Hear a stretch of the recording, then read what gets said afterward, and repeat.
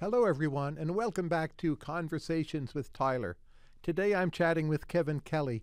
In the best of all possible ways, Kevin is extremely difficult to describe or introduce. I pulled a little bit from Wikipedia. It says, Kevin Kelly is the founding executive editor of Wired magazine, a former editor-publisher of the Whole Earth Review. He's also been a writer, photographer, conservationist, and student of Asian and digital culture, yet it still feels that barely scratches the surface. Most recently, Kevin has a new book out, which I recommend, Excellent Advice for Living, Wisdom I Wish I'd Known Earlier. Kevin, welcome. It's a real pleasure to be here. Thank you for having me. I'm really looking forward to this. Let's start with some questions about your new book. Which is the piece of advice you were afraid to give and did not give? I'm afraid to give very much marriage counseling, kind of things to way to run your marriage. I gave one piece about every now and then rotate in letting your partner be always right. A piece of advice that I would be hesitant to talk about is, here's one. I think if you should have as many kids as you possibly can. That's the piece of advice I did not include in the book. If advice is of positive expected value, why be afraid to give marital advice?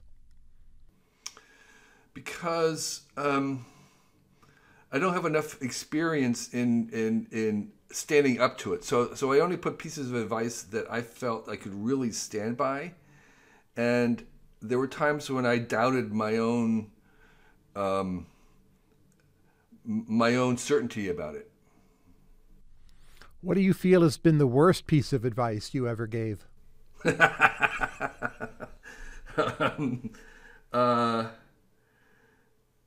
Let's see. Something that I changed my mind about, maybe. I think I might have. I think I would advise someone when I was at Wired to accept to do some things that they were not inclined to do, and I said that you kind of do one for the team kind of a thing, and I felt in retrospect that was maybe dishonest in the sense that I would not have done that myself, and so I was sort of advising someone to do something that I would not have done. Maybe it was good for them, but I wasn't certain about that. So I would say that was a bad piece of advice. Here's a piece of advice. Tell me if it's good or bad. Quote, minimize deathbed regret. I think that's good advice. Why is it good? Won't it lead you to do too many things just so you don't regret having missed out, but in fact a lot of it just amounts to nothing? Not necessarily. I think minimizing your regrets is a good thing, and most regrets that people have are from things that not from things that they did, but from things that they didn't do. And so I'm trying to think of somebody who really regretting having done too much in their lives. I think I've not met anybody who's ever told me that. I've met people who told me that they regretted not doing things. So I think minimizing regrets is still a good idea. Why is the ex-post perspective better than the ex-ante? If so many people at the end feel they haven't done enough, at the time they probably had pretty good reasons not to do it, right? If it's such a common phenomenon. And at the end of your life, it seems like it would have been easy to have done it because you're no longer faced with all the costs. Yeah, I think that would be true, but I think most people wind up not doing very much, not because they had good reasons to, but because it was easier or that it was inconvenient at the time. And I think sometimes the best things that we do are not necessarily convenient. So I think if there was legitimate reasons for not getting things done, then people probably wouldn't have regret about it. I think the reason they do have regrets is that they understood that the reasons for not doing it were not really valid. If someone asks you for advice on how do I get better at following advice, what do you tell them?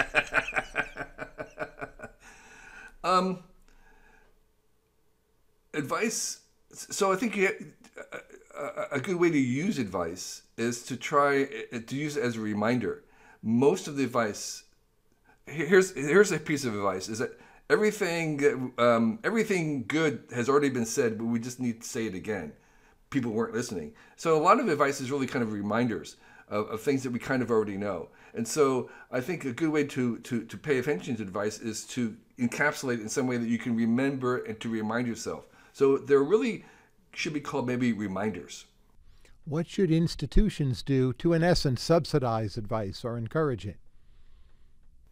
That's a good question. I think, is there anything institutions can do? Well, institutions like an educational institution, I think, it would help them in terms of education to work on life skills and learning how to cultivate good habits versus bad habits. Trying to guide people with heuristics that when they confront things that are unclear, that they have a kind of a general heuristic to help them get through it. That's kind of advice. So I think the educational system could incorporate the idea of advice into its curriculum as a way of helping young people develop these principles in their own lives that they could be reminded of. How many people asking for advice actually want advice? And to the extent they don't, what is it they're looking for? People write me for advice every day, and at least half the time, I feel maybe they want the feeling of having asked me rather than the advice. Now, I'm happy to supply them with that feeling, but maybe it's process they're maximizing. I think you're right. I think that sometimes people are looking for confirmation about things that they've already decided. Sometimes they're actually looking for justification for something they've already decided. And I think sometimes they are actually looking for attention, but I think there's a sense of maybe confirmation.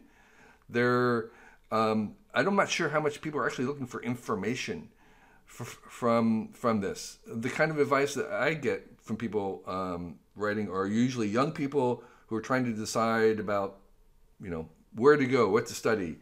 And they're kind of wanting to hear from an adult some sense of whether something is valuable or not, and they don't know. And so that kind of advice, I'm very reluctant to give and almost never answer because I don't feel I know that person well enough. I can give them a platitude like my book is filled with, saying, here's my piece of advice for a young person who is studying out. And I would say, my piece of advice to them, somebody I don't know, is try to work on an area where there's no words for what it is that you do.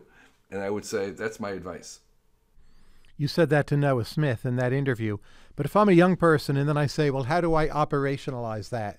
What do I do in the morning? Do I put that on my LinkedIn profile?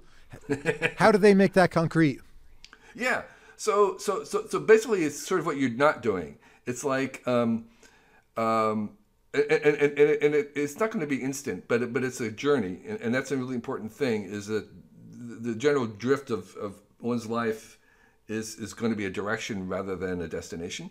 And I think you say, well, things that I know about are things that are probably not where I should be headed, even though I may start there.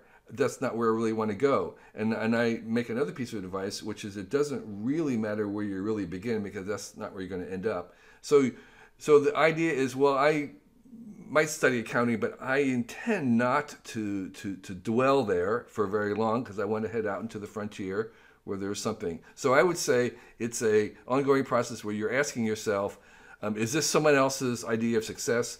What's buried in me that I can do that may be a little bit different than others? Now, when you were in your 20s, you hitchhiked to work, I understand. Yeah. Do you advise the same to your grandkids or forthcoming grandkids? It was all I could do to try to get them to ride a bicycle to work. I actually accompanied my son a couple times. It was a pretty long haul, I have to say that. But I really was urging them to be independent in that sense of even getting to work. And I thought a bicycle was more appropriate for where they had to go. I'm not sure that they could have hitchhiked to work these days, but I like the idea of trying to be as independent as possible when you're young. Now, my favorite creation of yours probably is this 3-volume set. It's called Vanishing Asia. If I understand correctly, it was a 50-year project based around roughly 200,000 photos. It's 3 volumes. It's one of the greatest picture books ever produced, possibly the greatest, and that in turn makes it one of the greatest books ever produced. So just a few simple questions about that. 200,000 photos. Where in Asia do people most like being photographed, and where do they like it the least? And why? Well, so first of all, the kind of photography I do is sometimes called street photography. It's candid. There are some portraits, but most of the time, people are often not even aware that I'm photographing them. Other times, when I kind of ask permission, although I would often shoot first and ask questions later, and I would say places. Actually, in some ways, China was very easy to photograph people without much resistance or hesitation. They seemed to be comfortable, even if they weren't that familiar with cameras. I think there was something about the sense of privacy being expanded and larger range there, or their sense of privacy being smaller in that sense. I think the hardest place to photograph people certainly were in some of the Islamic countries where women were off limits, basically, for most of photography. And even where men were shy, or there was some kind of a civil unrest, and so there was suspicion there. And I'm thinking of like Eastern Turkey and some other places, northern Pakistan at one point, where there was a suspicion of anybody with a camera. In 2023, where's the best place to see Vanishing Asia now? So my book kind of records the places in the world that there are still remnants of a traditional culture where people are wearing, the ideal place, they're still wearing costumes, because that's the first to go.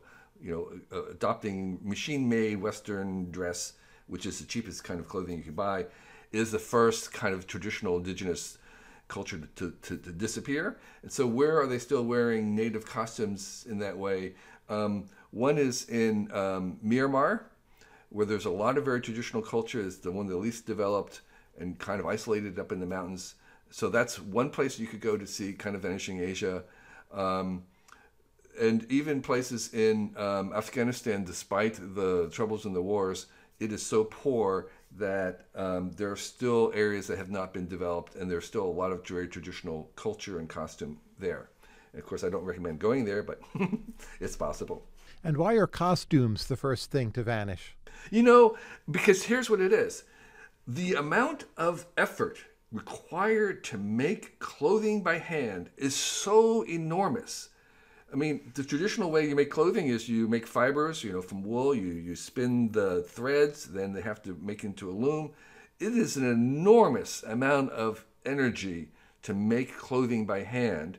And so it's much cheaper to buy cloth. That's one of the first things that people do when they have the ability to have money, is that they buy clothing rather than make it themselves. And if they're not making, if you're not taking the homemade cloth and making into your native costume, and you're buying a shirt, it's just easier to put on a t-shirt, cotton t-shirt, which you can almost get for free. And so the costumes just disappear because they're not making the entire cloth and fabric by hand. And other than a camera, what is it that you need to pack? And what can you do without that would surprise us? Yes. I take very, very, very little. In addition to a change of clothes, which is basically all I have, some soap powder, I'd have my camera equipment. These days I carry a little portable pharmacy, a medical kit, because that's often in short supply, and it's not even just for me; it's for those around me. Basic things like, ibuprofen, aspirin, those kinds of stuff, antibiotics. So things that might need an emergency. So the medical kit was one thing. I had a few little duct tape tools that are essential to keeping things going, some super glue. And, these days, once photography turned digital, a lot of what I carry is power packs, extension cords, backup drives, and that kind of stuff. Beyond that, oh, yes, there is one thing. I'm sorry. One vital thing that I carry with me everywhere, even today, and that is mosquito netting. I have a little portable mosquito netting in my luggage at all time because I'm very allergic to mosquitoes. It's not even necessarily the disease aspect, but I'm allergic to them. I wake up if I'm bit. So I put up my mosquito netting and carry it with me everywhere. And even when people say there's no mosquitoes here, they're wrong, I'll still put it up. What do you do for books?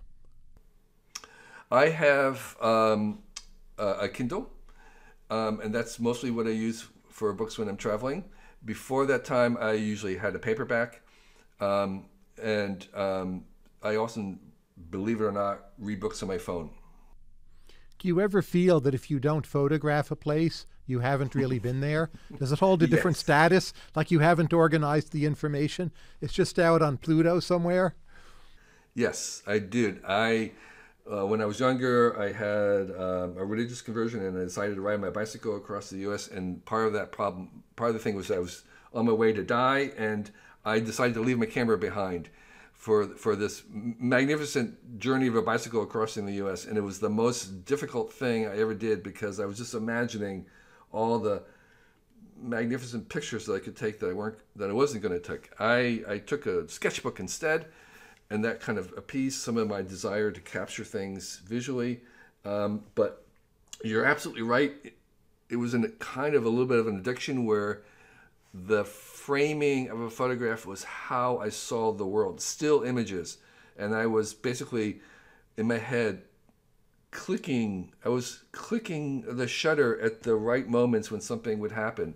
And that, I think, was not necessarily healthy, to be so dependent on that framing to enjoy the world. And I've learned to wean myself off from that necessity so now I can travel with just a phone for the selfies that you might want to take. But maybe the earlier habit was better.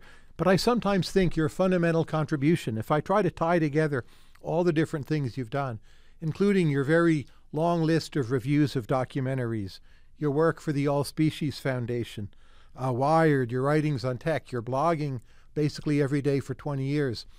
Is your true innovation some new way of organizing information, and you're just applying it to all these different areas? Vanishing Asia, right? 200,000 photos.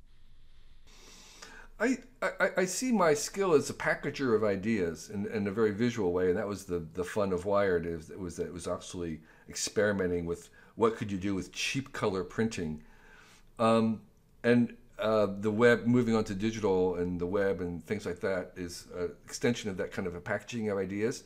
I'm reluctant to assign any kind of large general thesis to all the things I'm interested in, because I think it's just a pure reflection of my own idiosyncratic interests in the world, and I'm not sure that there's a bigger thing connecting them all together.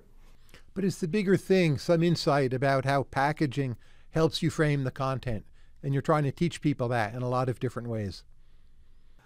It might be, and maybe I'm not self-aware enough to see that, but for me there is a joy in that marriage of text and images, and these days moving images. I do one bit of art a day. For the past year, I was making it myself. This year, I'm using co-generating with AI, posting one new image a day, and there is, for me, a supreme joy in packaging ideas, my own or other people, in an artful way. I'm a book lover. I'm a magazine lover. I'm a website lover. So maybe they do. Maybe that is the fundamental impetus, is presenting things that are conceptual in a visual way. Are you happier when you travel, or do you travel for other reasons? I I'm very happy when I'm traveling. I'm very content. I think I was a little frantic. People didn't like to travel with me often because I really literally was working from morning to night. I wasn't relaxing, hanging around the pool. And even when I was visiting things, I was on the hunt for these images.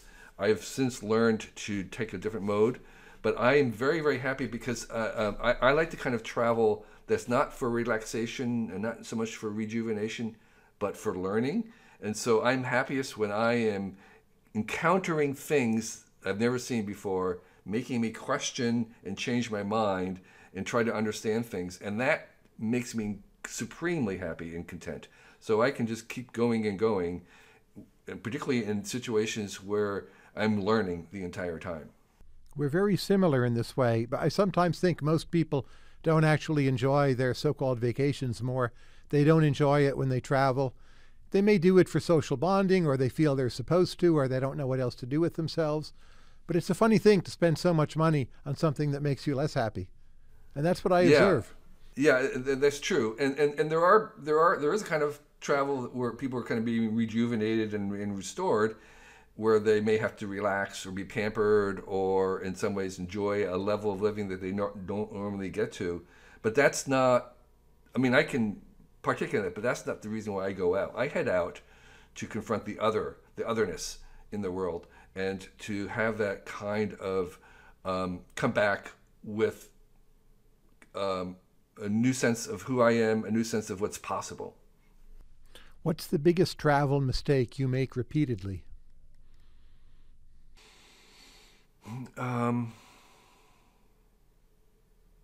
Trying to do too much. I've learned a little bit better, but I am very ambitious in that, and it's particularly if I'm with other people, like my family.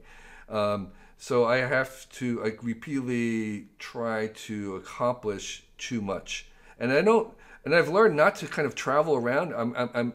When I go somewhere, I'm very content to kind of not travel within a country, but to travel around where I am in that, to kind of exploit that. But still, I want to keep going. I'm a little, and so I for the sake of others and for my own sake, I've tried to slow down a little bit, but I keep making the mistake of trying to do too much. It doesn't yet sound like a mistake to me, I have to say, right? Well, our mistakes may not be the same. Because there's a value. Here's what it is, and that is something related to what I say, is that there's a tendency to always want to keep moving, but often what I'm looking for is right next to me, and so I can sometimes miss that ability to kind of go deeper because I'm still traveling. I'm still in that motion mode. I sometimes think my biggest mistake is going too many times to the same places. Because a city like London or New York, you'll get a lot of good invitations, sure, right? And it's hard to say no to them, and you love those cities. But you could just head off to, say, Caribbean coast of Honduras or something, rather than going there. Yeah, I'm not making that mistake. So that hasn't been a mistake. But yes, I can see that. If you're not making that mistake, what's your algorithm for deciding where to travel next? That's a great question. One of them is looking for these little pockets of the world where there is more otherness than others. I'm really interested in going places that are very different, tempered with the ease of travel. So there are places of the world that are very different, that require kind of girding up, Sudan, Chad, whatever it is, and where it's not going to be necessarily an easy entry, an easy time. So I'm trying to balance the ease of getting somewhere with the surprise and value of being somewhere very, very different. And I'm looking for those kind of places where there's the right combination of those. Here's another systematic mistake I make. When I imagine places like that in advance, I think they're much more difficult than they usually turn out to be. Yeah, that's so true. I went to Gondar, Ethiopia. At first I was thinking, oh, that's so nearly impossible. Will I even get there? And in fact, it was all super easy and relaxing. Yeah. So I think that is a mistake maybe that I make, is believing things were more difficult than they actually are, if you actually get there. I have a friend who keeps convincing me I should go back to Afghanistan. And so, oh, it's really, perfectly. Well, I don't know. I'm not really sure if I'm ready for that. Paper maps or GPS? Which is better? GPS is better. I don't. I have a drawer full of fabulous maps that I don't even take with me anymore. Paper maps. Don't you like the feeling that you figured out where everything is when you use a paper map? You don't get that from GPS? Yeah, I don't get it, but I don't miss. I mean, it's not as important as actually knowing where I am and having a track of it. What are the best books to read while you're traveling? I tend to really read about the place I'm in, and as much as I can. And it's really weird because I find that often I'm not really interested or willing to read about it unless I am there. But once I am there, I have an insatiable appetite for finding out about the history, whatever was going on, other people's view of it, that kind of is not present when I'm not there. So I tend almost exclusively to read about where I am. I tend to read about where I'm going in advance a lot. No, but once I'm there, I read for offset. So I'll pick some classic book that has nothing to do with the place where I'm at. Yeah. I haven't been able to do that. That's not how my brain works for some reason. I also find after I've been to a place, when I then process subsequent news stories about that place, I just remember them much better. So one reason I go places is to be able to read news about those places and have it make some kind of sense. Absolutely, absolutely. I mean, it's like right now, and I also feel that I have a better image of its relationship with all the stuff around it, which has a huge influence. And so that kind of cartographic intelligence is really, really supreme. So if you've been to some places and you kind of have an idea of how far away the other related places are, that gives you an intuitive sense of that news. And it's absolutely true that is a way, and there's an interest too, because I've been there, and so I'm kind of curious about, it's like having met someone you're now interested in, you're vested into their story. And if visiting a country deeply, you're now vested into their story. Which is your favorite part of India? One way to answer that is, where have I returned to the most? And that would be Rajasthan. That was because it was the most colorful, photogenic, in some ways intact of the places. My second favorite is Kerala, for a similar reason. Those two areas I've returned to the most often because there was photographically for me this little bit of the kind of the vanishing Asia, the intact traditions, the culture, the ceremonies, the festivals, the everyday dress was supreme. And I'm sorry to say I'd probably go back again there before other places in India. Traveling with kids, what's the secret? I know you've done it. Many people are afraid. What's your advice, if I may put it that way? The advice is simply do it. For us, there were far less issues or troubles than we imagined. I know one concern people have is about health, and so that frankly, you've never had any kind of disaster, but I can see why that might be very stressful if there were.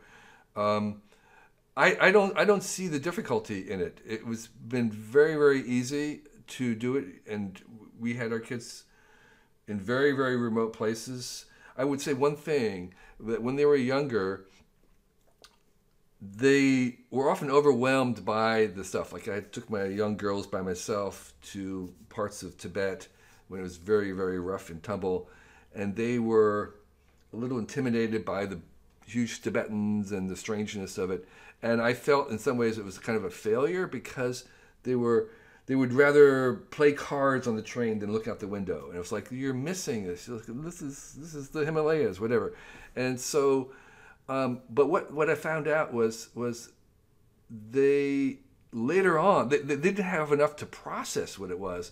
And it was later on those trips became more and more important to them as they were able to kind of digest it and process it. So even though they maybe didn't appreciate it at the time or seemed to be paying attention, they were actually reprocessing it later as they grew up, and those trips became more important to them than they were at the time. So I would say one piece of advice is, if your kids don't seem to appreciate it, it doesn't matter. They'll probably appreciate it later on.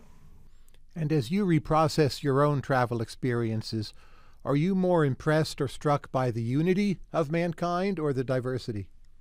Yeah, that's a good question. I had an epiphany recently about that, and that was at the Maslow's hierarchy of needs, which he never really made into a pyramid, but we all imagine it as a pyramid. At the base is kind of satisfying our need for shelter and clothing and basic water and food. At that lower level, the entire world is converging on a uniform basic needs. So everybody in the world wants to live in an airtight, air-conditioned concrete box that has Wi-Fi. And it's looking very similar. But I believe that at the higher levels of actualization and what it all means, I'm seeing a diversity in the world. And so I think there's a commonality that we all share fundamentally, more than ever at the base level of our genetic bodies and basic human needs. But that there's weirdly a diversity of differences in kind of what it means to us and how we make value and the kinds of things that we find important or not. And so yes, there's two things going on. There's this huge commonality, and then there is this difference that we find important. I think travel has helped me to see just how much virtually all squabbles are petty squabbles. Because you go to other places and you hear them talk about what they're squabbling about. Like, oh, what kind of music should you play in the church ceremony? And you think a bit, well, that's a petty squabble. And you're right, but your own squabbles are not less petty. And that's the unity I come away thinking more about after a lot of trips. Yeah, and I think for me, the overwhelming lesson about those kinds of travel for me has been how, what's the word I want? Basically most people in the world are fairly racist, sexist, suspicious of strangers and stuff. And so relative to the rest of the world, the U.S. is doing pretty good. That's one of the things I come back is that this is the general thing that we're trying to move from was the norm for most of the world, for most of history. And so the kind of elevated society that we want is compared to the rest of the world a pretty good deal. Some tech questions. What in tech should we be paying more attention to?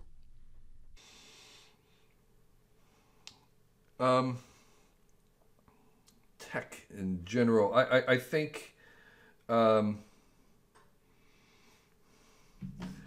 me put it this way.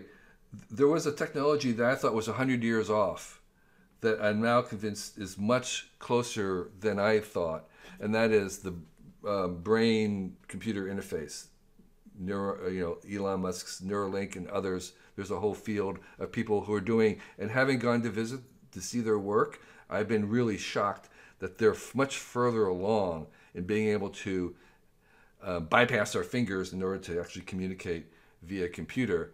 And I thought, again, that was going to be way off, but it looks like that could be within 25 years, which was a shock to me. So I would say that's one place that you might be looking for things that could happen in that kind of suddenly, even though it's been going on for, the research has been going on for decades. And that would really kind of shake things up if that was to happen. And how would that change people's lives? Say your grandkids. How will it matter for them? So I think at first, of course, it's going to be mostly, and that's what they're aiming at, is in disabled, Oh, sure, but for non-disabled individuals, right, exactly. Right, how will it matter? I think what it matters is a way of auxiliary. I don't think it's going to necessarily replace typing, but I think It'll be another way of interfacing with the technology that we want to do. So one of the dreams that Jaron Lanier and others have had with virtual reality is being able to paint things as fast as we could think of them. So there could be a way in which we are generating content faster and more easily than the laborious way we have right now of having to put things into language. So there may be some way to kind of like post-symbolically skip some of the language framing that we do to make, say, an image. So this is something I've learned recently about making daily AI art, which is that theoretically these machines can make any possible image, and they can at the back engine. The real shock that we've had right now is we've now suddenly have the conversational user interface. We now have an ability to use conversation as an interface to the AI capabilities.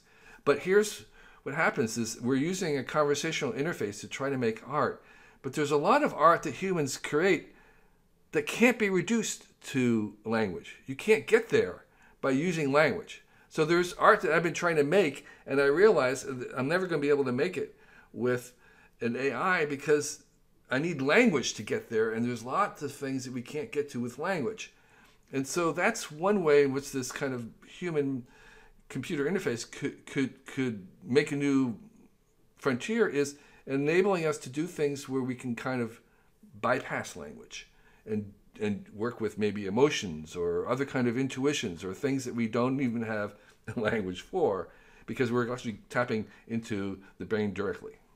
But do you ever find that, say, you need to write a piece to figure out what you think about something, or maybe it's the act of painting that is giving you the idea of the image, and there's no way to reverse engineer that? Absolutely. I write in order to think. That's how I think. I think by writing. I don't have the ideas and then sit down and try to write them. I use writing to get the ideas. And I think painting certainly may be part of that, or rendering it, making visual. But that's the point, is that may be something that we can do without having to go through language or our fingers to get there. And so for the grandchildren, this ability, for maybe playing games or maybe creating things or maybe walking through this virtual metaverse space, this may be an interface to it that's very different from the interfaces that we have right now. How will recent developments in AI alter our understanding of God and religion? Oh, yes. Yeah, I think the moment that one of our created beings says, I have a soul. They've said it already, right? I don't believe them, but they already say it if you ask them to. Right, exactly, right. I have a soul, and you have to believe me, and here's why I believe it, and they want to be baptized. So I think that is really, really important. In fact, I've been working on this project called A Catechism for Robots. And it's sort of it's half jest, but it's 80% serious about trying to have answers, theological, cosmic answers, for the beings that we create when they want to know why we created them and to what purpose. And so I think the role of AI, first of all, I think it's instrumental in us deciding who we are and who we want to be. And I think that will impact our ideas of God and our understandings of, because we are going to be gods ourselves. I mean, that's the major thing, is that our act of creating these beings, we will be godlike, and that's going to illuminate to us our notions of what being godlike is like. So Christianity in particular, how will it change? The idea of a demiurge will become more important? I don't know how Christianity itself will change. I think that the Christian creed is that humans are made in the image of God, and therefore, since God is creator and made other beings like us, that this could reinforce the idea of demigods, and that we are godlike. We're fulfilling the commandment to be like God by creating other beings, and so we might have to have some, what's the word I want? guidance, some principles about, well, here's how to be a good God based on biblical principles. That's a possibility. I think one of the things we see, the trends in Christianity, is increasing number of sects and divisions and schisms. And so it's possible that there could be a sect derived around AI and the ability of making and guiding and creating other beings. What would be a technology that you refuse to use, and why? I wouldn't. Well, if there was weaponization of technology is something that I shy from. So if there was, I personally am not going to use technologies that were like a gun, like a better gun. Oh, sure. In more ordinary life, say I won't use a microwave. I feel it makes people lazy in their cooking. Oh, I see. What's your analog? I also won't, kill someone with an atom bomb. But I mean, I can tell you something right now is I don't have social media on my phone. But you use it. But I use it. I use it on my desktop, but I don't use it on my phone. So is there a technology that I would not use? Okay, I don't want to be the first to use the brain-computer interface. I'm not going to be the first to be jacked in. I might use it if my friends all used it and they lived. I think I'd be very hesitant to use certain kind of genetic germline alterations. I'm not sure I would say no, but I would certainly be very, very, very hesitant about that. I think we have to be very cautious. So there are things that I'm cautious about, and I would say, well, let me see how, this is the Amish take on how they do it. Let me see how other people are doing it and how that affects their lives before I decide to do it. And if there was generally positive results in their own lives and around them as society, then I might adopt it. So I can't think of something that I absolutely would not do at all. What's the most surprising fact you know about the Amish? They are adopting cell phones. So let me caveat that the Amish decide to use technology by parish. So it's a very decentralized way, and there's many different varieties and many different sects. And the most liberal ones are the more at the core of where Lancaster County and where the Amish began. Some of the most rigid and ones that are more old-fashioned are actually further away, like in upstate New York or other places. And so, but generally, they have decided kind of that cell phones are appropriate technology, and they often are flip phones and not even smartphones. And that is appropriate for them because they find that it keeps their families together, and what they're doing is they're spreading around the country, buying up cheap farmland, and they have a certain number of families they need to have as a minimum, and to keep in contact with their families further back away from where they have left, they're finding that the cell phones help strengthen their families. So that's a surprising fact that most people don't know. Now, as you know, non-Amish birth rates are both low and falling. Yeah. So what is the mechanism that caps the percentage of Amish in, say, the American population? Or does it just asymptotically approach 1? One of the scenarios for the future of the U.S. is that basically the Amish take over all the farmland. And because right now the Amish are continuing to expand, their attrition rate is still very low. Attrition meaning the number of kids that they have that don't don't stay with the church. It's still only a few percent. So Amish always buy land. They've never sold land. They're still expanding, and it's possible to imagine them taking over the rural areas over time. So I don't see much of a cap right now in the current birth rates that they have, given the birth rates of the rest of the U.S. I think it's a very viable scenario is that most of the rural farmlands is being run by the Amish. And you don't think there's a scaling problem? So if someone says, oh, America, it could have 60 million Amish, you think that's an equilibrium, at least potentially? Or does being Amish somehow fray when the numbers are so large, such a diverse group. They have so much Right. contact with the outside world. Yeah, well, there may be limits because the big cash crop for most Amish is actually dairy, and there's a limit on the amount of dairy that we're going to consume. But they're really good at the kind of small holdings, animal raising, combined with raising the food for the animals. So I would say maybe as long as they're actually consumption of meat and animal products, the Amish, but there might be some limit to the amount that we as a society are consuming. Perhaps if there was really good animal cell based meat prevalent and animal cell based milk prevalent, that maybe then the Amish are capped. How would society most change if we simply could double or triple our amount of long-term thinking?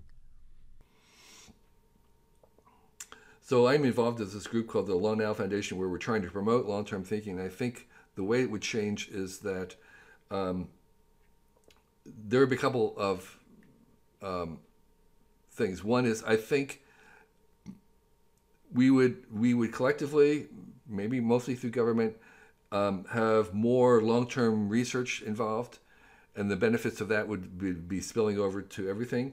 So most science experiments today last as long as a PhD, which is like 4 years, and there's very little really long-range research being done. And then secondly, there's very little projects that might take 25 years or more to do, whether infrastructural or otherwise. And more of those garnered by a number of people who understand that there's a benefit to having payoffs come not just for the current generation but future generations, would allow longer term, maybe even bigger kind of projects to become more normal and conventional than they are right now. And then thirdly, I think thinking in terms of generations rather than just the immediate next quarter or next year, I think that also would enable us to manage the planet in a better way, because lots of the kind of planetary things that we're interested in and paying attention to have a longer range dynamic than just the immediate year or two, the short now we call it. So I think individually, for individuals, I think that's not maybe necessarily going to change their own lives, but I think it changes our lives at the civilizational level. Of all the people you have known, who is it that has handled power the best? People that I have known.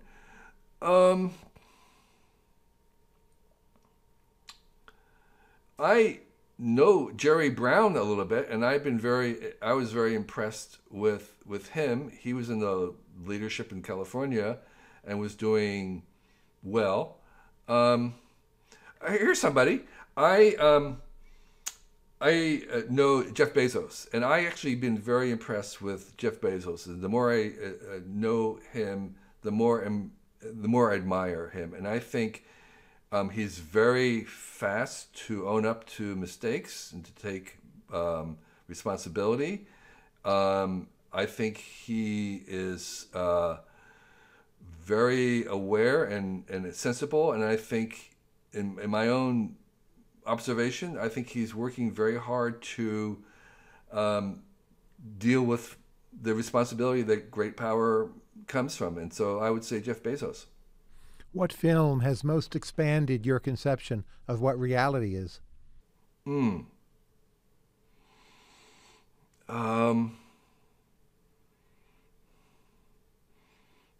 Most expanded my conception of reality. Boy, I'm not sure that I've seen a film that's changed my idea about reality. They are actually, after all, they're just fictional. I mean, I would say, seeing 2001 by Kubrick expanded my idea of what's possible, and maybe that's an aspect of reality, is believing what's possible. So I found that sort of that vision was exhilarating at the time, and this is kind of pre-Star Wars, but I have to say Star Wars itself, the idea of kind of the worn and old future, that shifted my idea and expanded my possibilities, my idea of what's possible as well. So I think maybe the idea of a future that was worn and used and not just kind of streamlined, I think that did shift my idea of reality. Which is the most underrated documentary?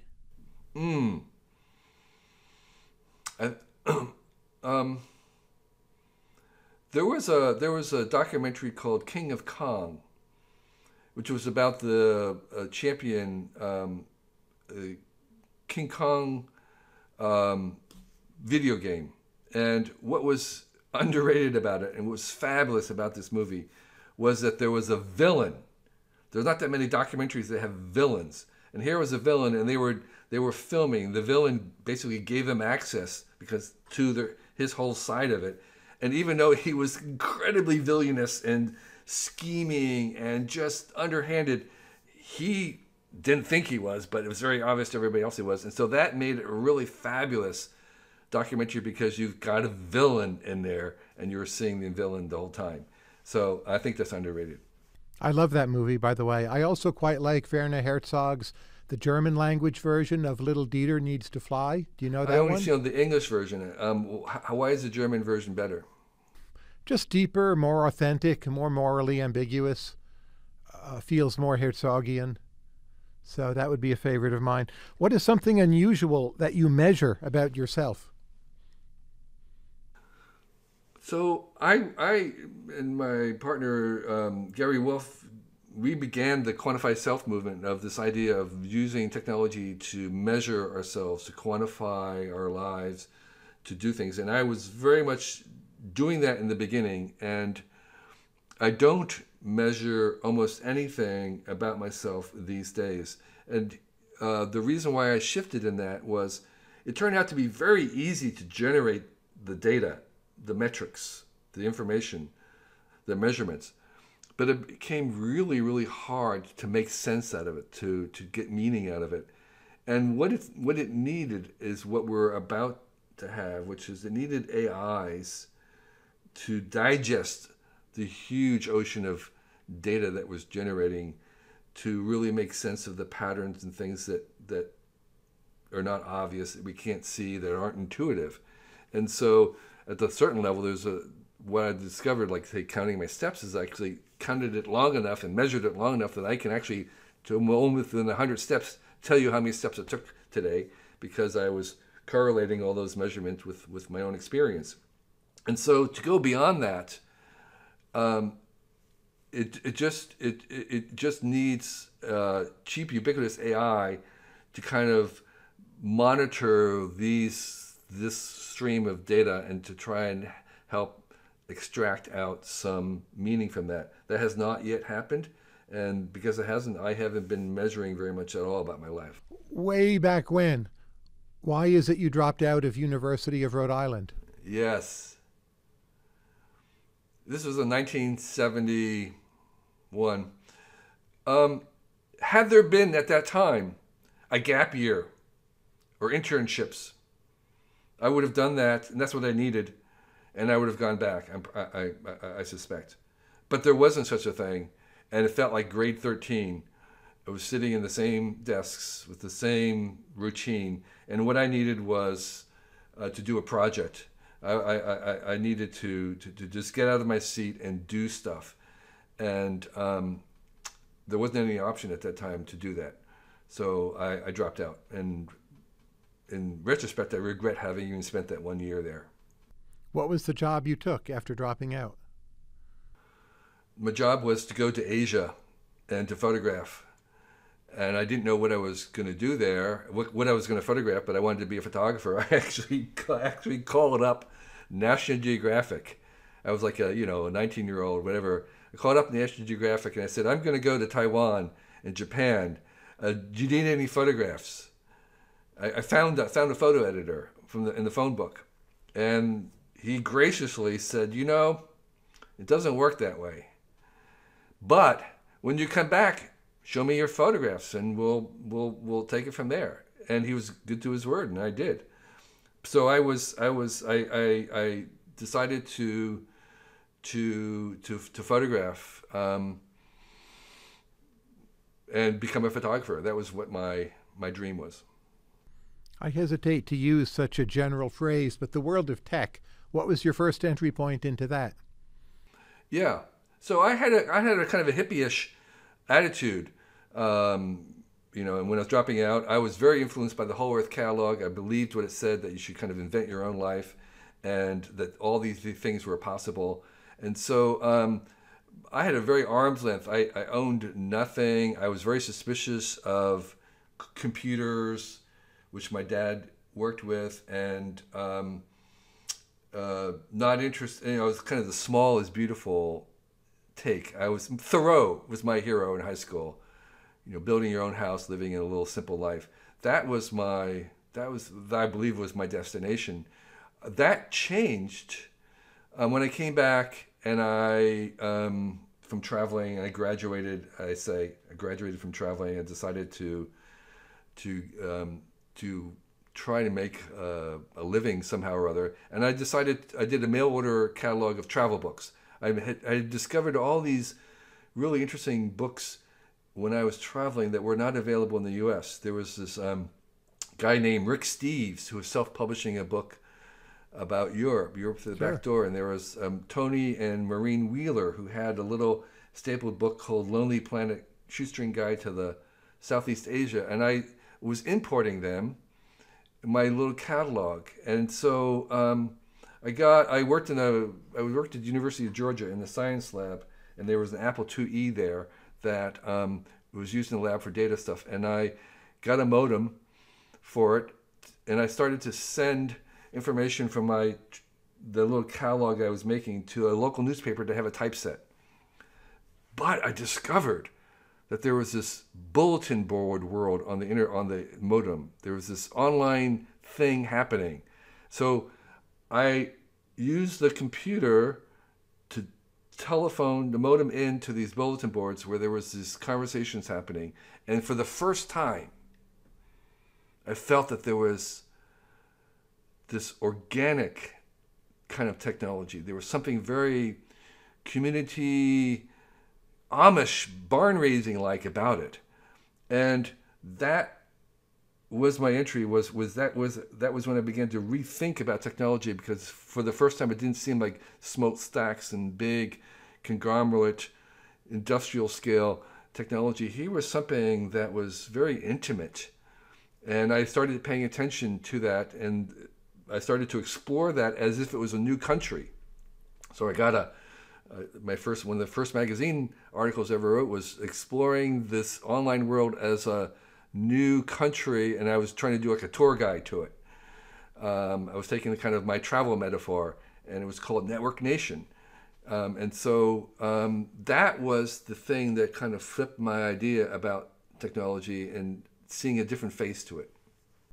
How has it affected your worldviews, having been born into Westfield, New Jersey? Where I've been many times, I might add. You mean meaning the technology? No, anything. You're from Westfield, New Jersey. How does that matter? Jersey. Yeah, well, so I tried to convey to my kids how parochial Westfield, New Jersey was during the 50s and 60s, where I could kind of arrived at graduating from high school never having eaten Chinese food, never having picked up chopsticks, never being around people from other cultures. The paucity in the local bookstore of finding out information of how things worked. It was incredibly parochial at that time.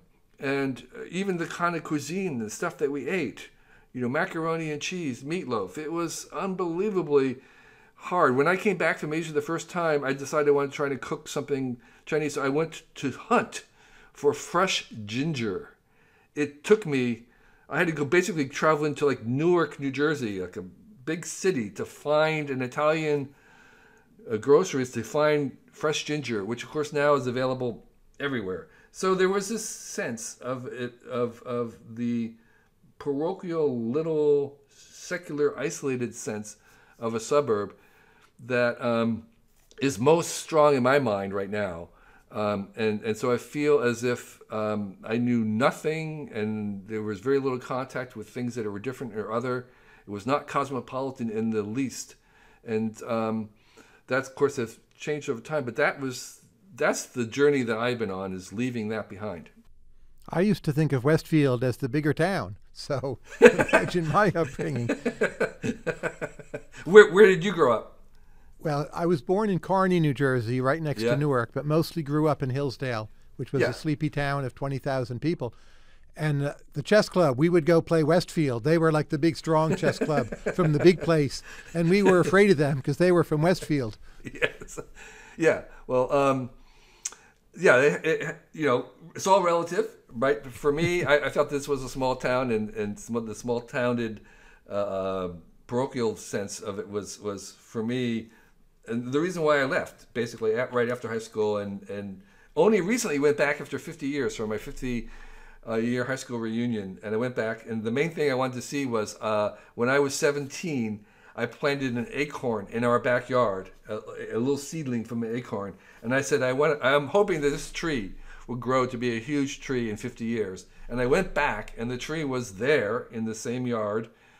And it was a magnificent, huge oak tree. And I just felt very proud that I was being a good ancestor. Long-termism, right? Exactly. Last two questions. First, what's the last thing you've changed your mind about? So, the last thing, and I have to say this kind of very, very cautiously, but I have been deciding that I think the Civil War was a mistake. That the Union should have left the South to succeed. If the majority of people who were voting had voted for it, and that the right of the Union to enforce that Union, I think, was a mistake. And the number of people died, the division that it caused, and everything else was wrong, and that it would have been better to have left the South to succeed. And I think that's kind of recently came to that conclusion. But wouldn't slavery just have gone on for a very long time? I don't think so. So you think it would have ended for not being profitable enough, or right, just slave owners would have given up all that wealth? I think it ended for the same reason it ended all the other places in the world. And I think so. I think maybe it would not have ended as fast, but I think it would have proven to have not withstand industrialization. I'll mention your book again before the final question. Excellent Advice for Living. Wisdom I Wish I'd Known Earlier. Last question. Now that your book is out or coming out, what will you do next? I'm working on a project called The 100-Year Desirable Future. I think it's really important to try and visualize where it is that we want to go with all this technology, because I think it's hard enough to get there deliberately, and it's almost impossible to get there inadvertently. And so I think having a vision, a destination of where it is that we want to go is helpful. And that's actually, it's difficult. It's much easy to imagine how things don't work, because that's more probable. Failure is the norm. And so seeing how high all this AI could work is really hard to see. How is there a world in which we have ubiquitous AI, ubiquitous genetic engineering, constant surveillance? Where is that? How is that a world that we want to live in? I'm trying to imagine what that is with a set of scenarios that would say, here's a possible future of this high tech that could work, and I call it the 100-Year Desirable Future, or Protopia. Kevin Kelly, a real pleasure. Thank you very much. Tyler, you always ask the very best questions. I just love it. Each one of them made me really think hard, which is a real joy when you're doing these kinds of interviews. So thank you very much.